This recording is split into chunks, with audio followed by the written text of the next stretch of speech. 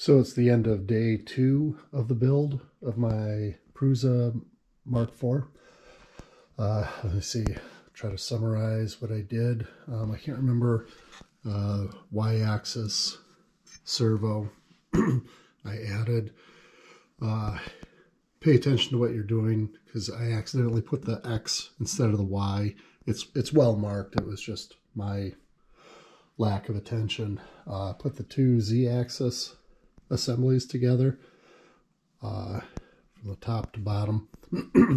They say gently push this into the cavities down here and up here until it bottoms out.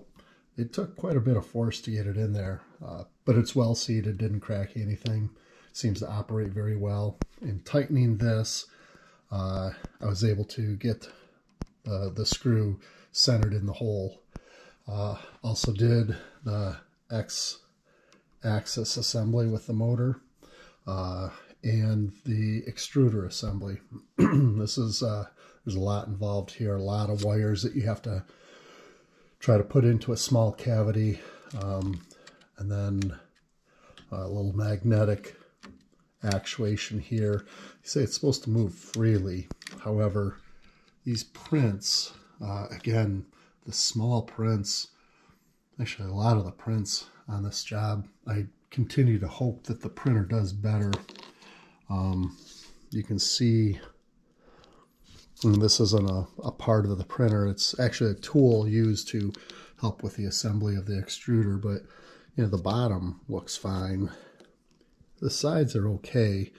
I'm assuming that it was printed pretty quick, just to save time. But you know, the aesthetics of, I mean, you can see the ringing going on. No, maybe not. Light's not the best. That's the bottom. Here's a good example. More, you can see more ringing of the printer going on with this.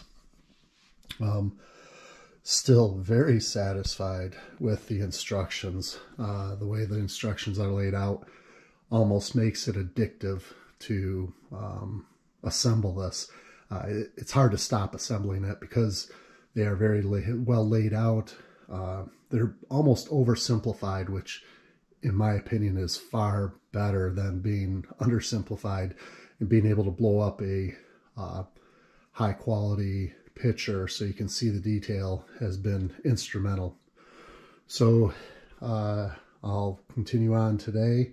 I'm sure there's going to be an assembly here. There was, in this locking mechanism here. It's for the filament. Yeah, I think this just snaps. Yeah, that snaps off, and this can go out. You can see, you know, it's kind of hard to see where the filament goes through there, and then against a couple bearings here. This side goes there, and then it's spring loaded. But these printed parts are very small. They don't go together super great, but they did go together, and they've built enough of them. I'm sure they know what they're doing. Yeah, like I said, I look forward to finishing the day up. I may finish it today. I'm not sure. But if you are watching, I appreciate it. And if you have any questions about the build, I would be happy to give it an attempt to answer. Thanks for watching.